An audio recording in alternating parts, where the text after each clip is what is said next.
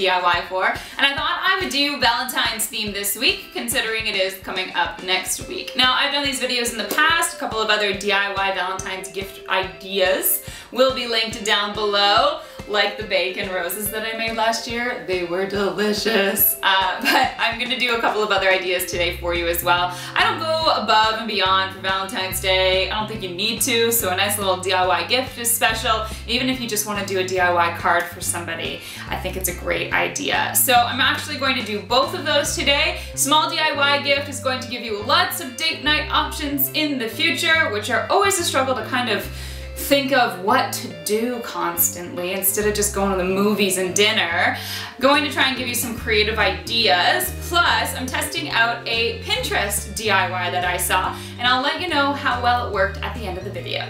So I'm making a date night ideas box, and I'm actually using a piggy bank that I found at the dollar store for this. I love that it has the slit in the top so we can continually add to it, and the fact that it had glass here so we can make it pretty on the back of it.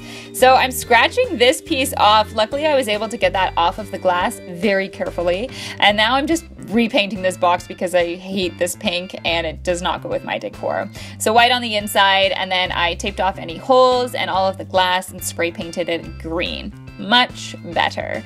So the back of this was this dog. I'm replacing it with a few photos of my boyfriend and I on some dates that we've already gone on, and I added a graphic of future date nights. You can use whatever image you like or even just some words.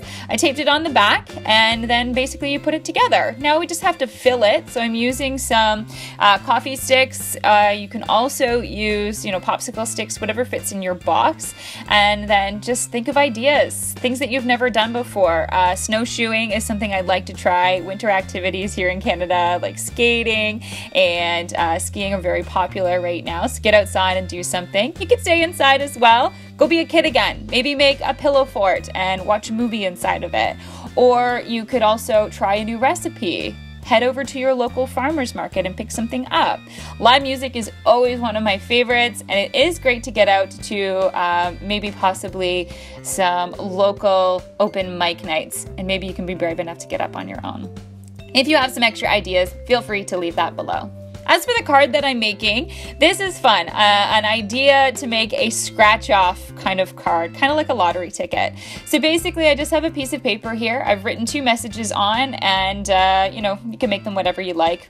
Breakfast in bed, a back massage, and then you're going to cover that with wax. So I'm just using an old candle here. A white crayon would work as well. You need to have it be clear so you can read the message through, and this is going to protect your message.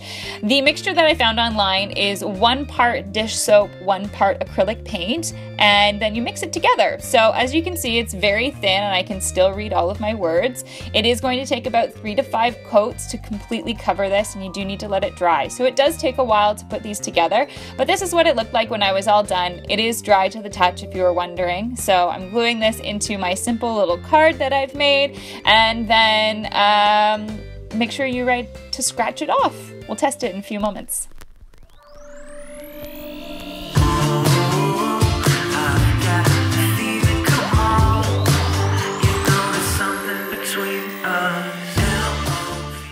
Alright, so let's test my little card out. I'm gonna scratch. Oh my gosh! It's working! This is so cool. Ah! How cool is that?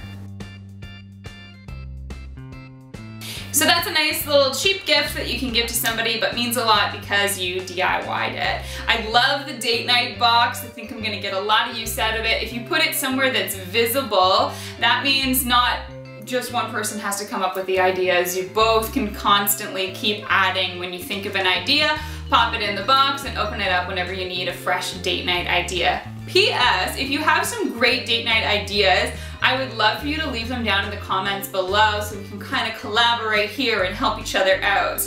As for the card, very happy with how well it actually worked. I was a little leery, to be honest, going into this DIY. I thought, how could that possibly work?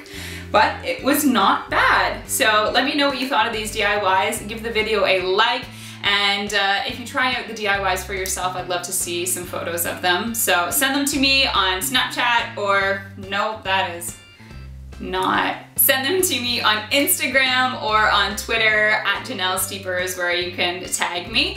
And don't forget to subscribe. I will be back next Wednesday with a new DIY. Cheers.